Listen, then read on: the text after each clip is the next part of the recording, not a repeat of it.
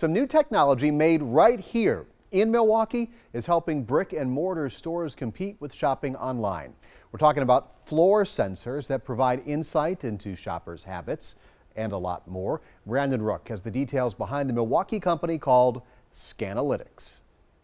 Steve, this Milwaukee-based startup is very unique. It's all about tracking foot traffic and providing a better experience for both consumers and employees. Almost like turning a floor into a touchscreen. Smart floors looking at how people shop.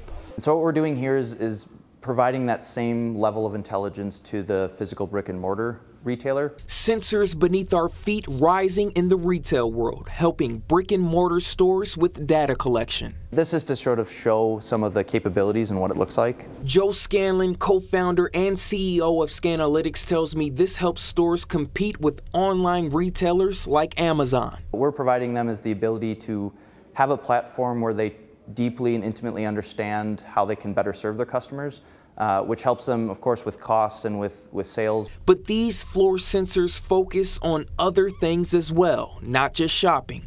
They help gain accurate information on how people move through space at trade shows, elderly care facilities, and commercial office spaces. Our customer base, our market, is really anyone that has a physical building. We're really excited about being able to understand the consumption of the physical world in general. Scanalytics is worldwide. They have international clients in both Southeast Asia and Europe. I'm Brandon Rook for the Now Milwaukee. Smart floor sensors are also environmentally friendly. They can trigger lights to turn on and off when somebody enters a room. They can also control airflow, and that can also help with energy costs.